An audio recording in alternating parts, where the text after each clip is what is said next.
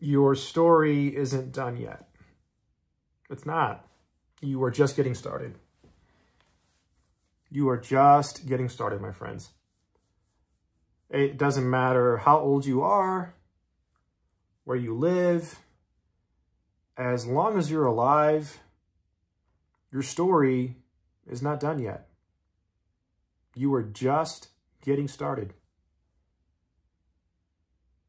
When I was younger, I had a job. I think I've told this story before, but I'll make it quick.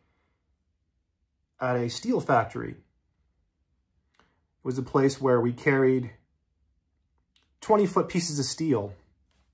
We would load them on these racks, and these semi-trucks would come in and take the steel. And I was a temp worker, and so were maybe 80% of the guys there. And it was a tough job. You had to be tough to work there. I used to come home black. My face was black from the steel. And one day I was in the break room, and we had little lockers, and I had my peanut butter and jelly sandwich in there. And there was these two guys, a really tall Hispanic guy and his friend, the black guy, these two guys. And they were older. I was like 18. And the Hispanic guy looked at me, really friendly guys, both of them. I was like, hey, man. I'm like, oh, hey.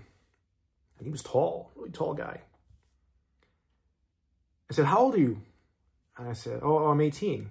You could tell I was younger, you know. I was like one of the youngest guys there.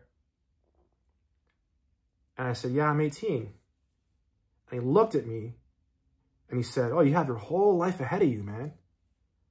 And I said, really? Oh, thanks. I said, how old are you? He goes, oh, I'm 27. I looked at the other guy and he's like, oh, I'm 28. I forgot how old the other guy was.